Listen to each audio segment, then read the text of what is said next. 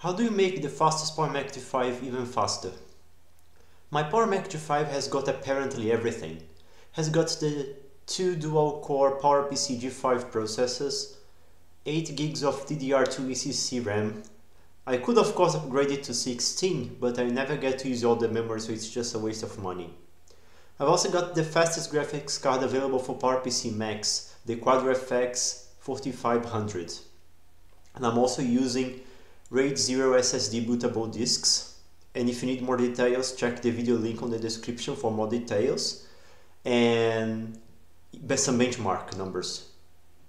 Please mind that since I'm operating RAID 0 out of SSDs, I have mandatory regular backups. So, when I'm using the computer for serious work, I know my data is safe.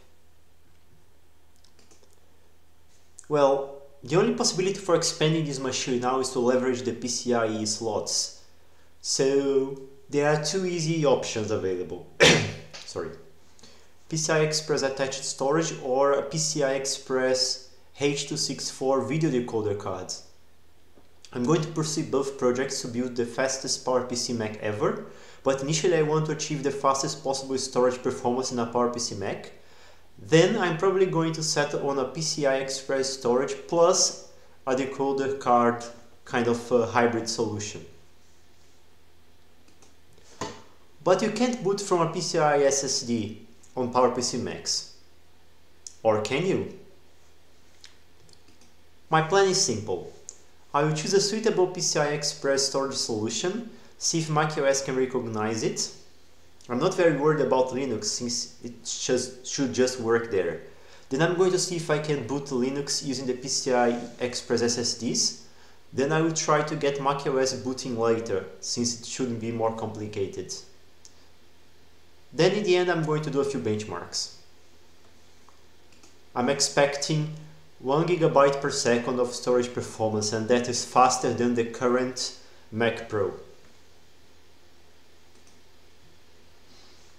The Power Mac G5 won't easily boot from PCI Express attached storage without a bit of open firmware wizardry. So I'm going to use the disks attached to the onboard SATA controller to initiate boot up until the file systems are mounted, then continuing the boot process from the PCI Express attached disks once they are mounted and available. Linux should be easy. All I need to do is to mount the boot directory to a partition created on a disk attached to the onboard SATA controller, and then mount the rest on the PCI Express SSD. macOS should be more complicated. I'm going to need to do some research to see the best way of doing it. Preliminary checks indicate it should be perfectly possible to mount different parts of the macOS directory structure to different physical disks. But if necessary, I'll brute force my way through with symlinks. The stars of our show are, well, my Quad G5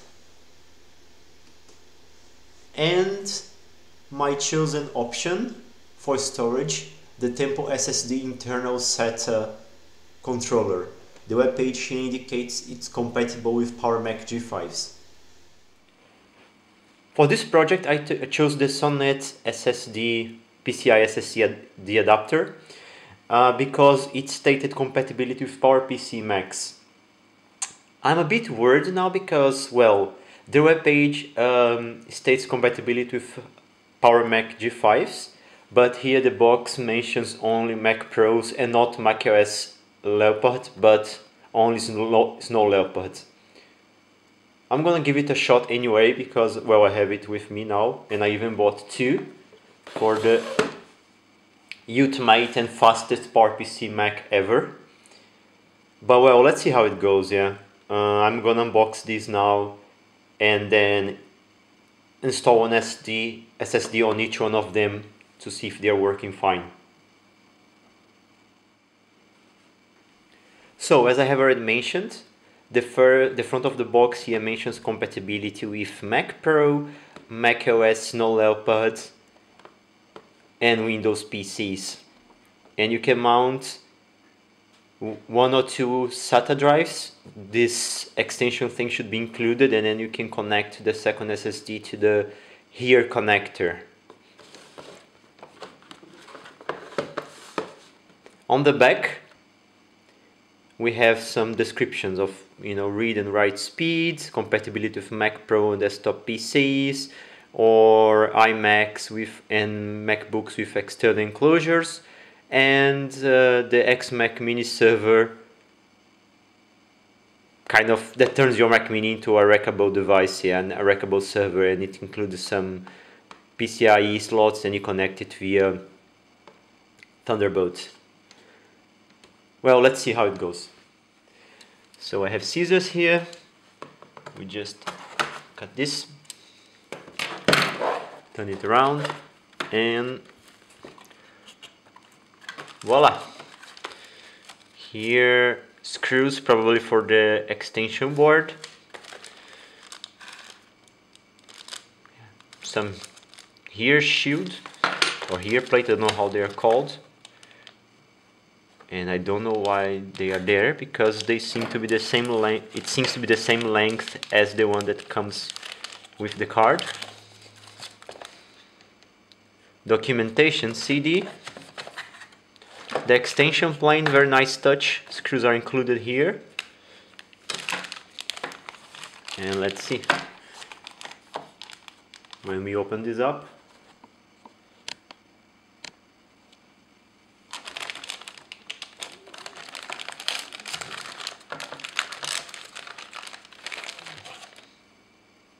nice board, not very complex. Actually, not complex at all.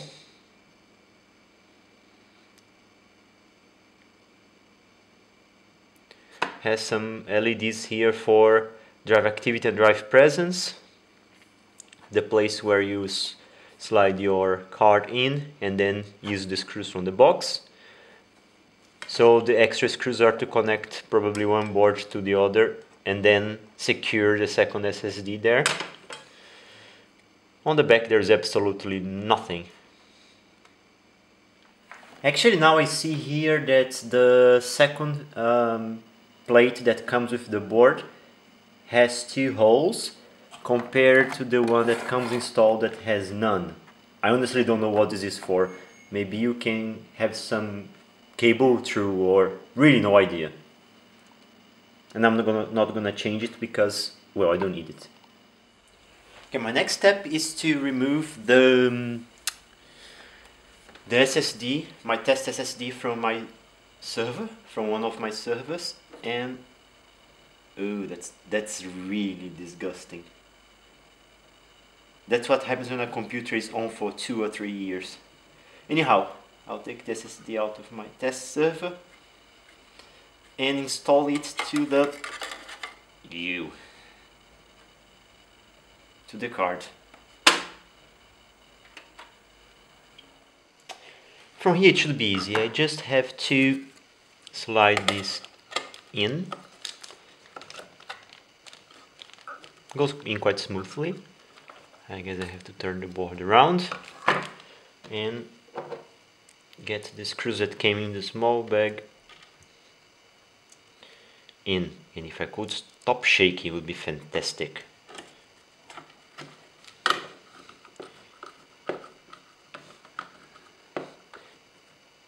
First screws in.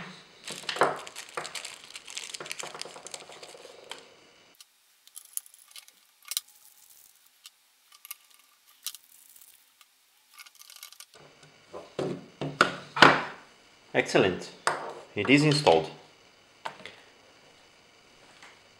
Now the next fun part is to remove the beast from here. So I jump over,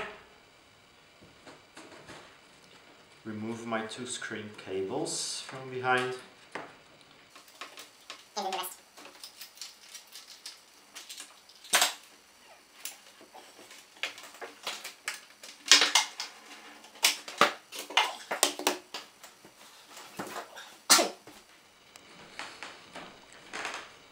So, lift this here,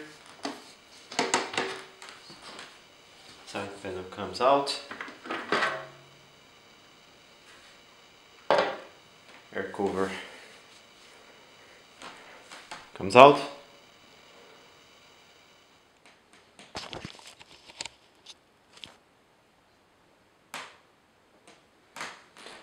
Alright, so well, I've just changed lens because I need more light here.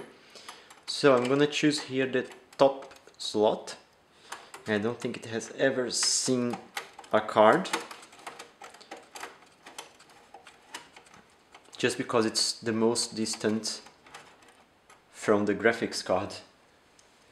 Take this out, like this, and Slide the card in.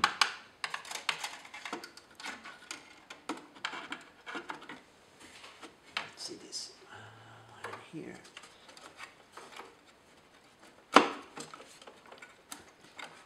really quite easy, quite easily.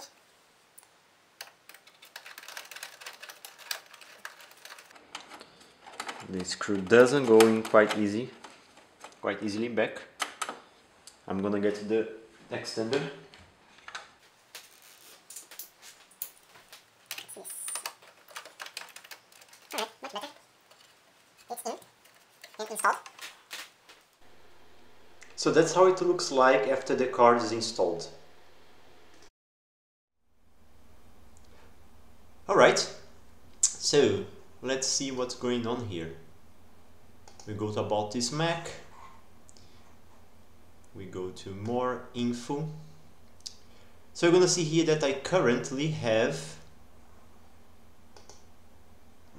serial ADATA. I currently have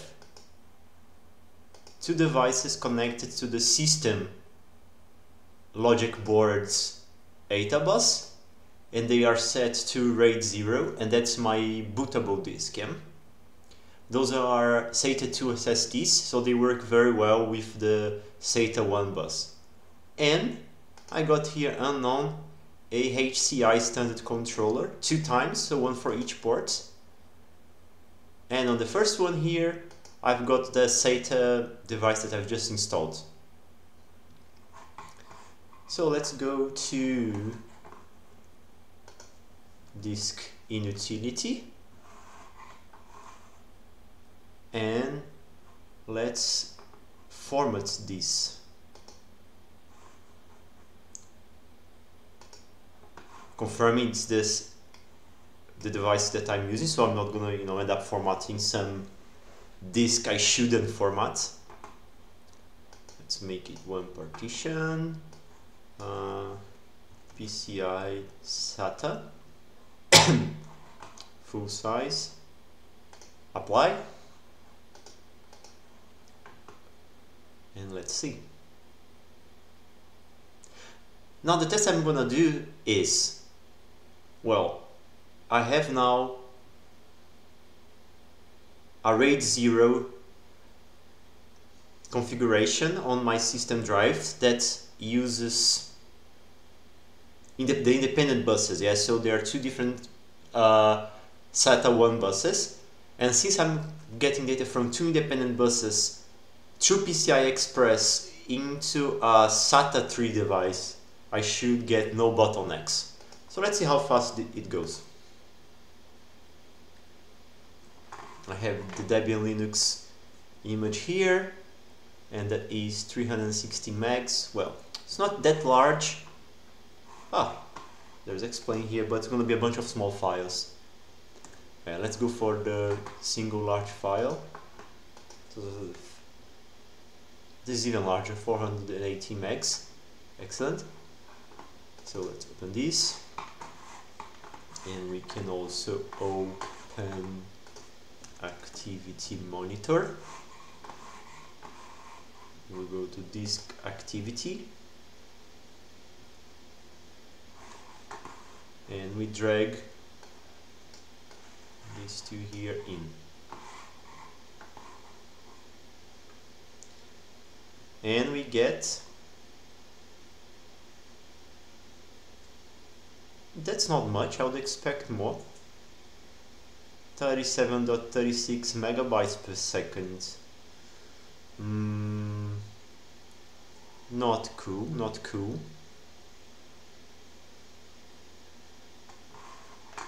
Let's see the other way around.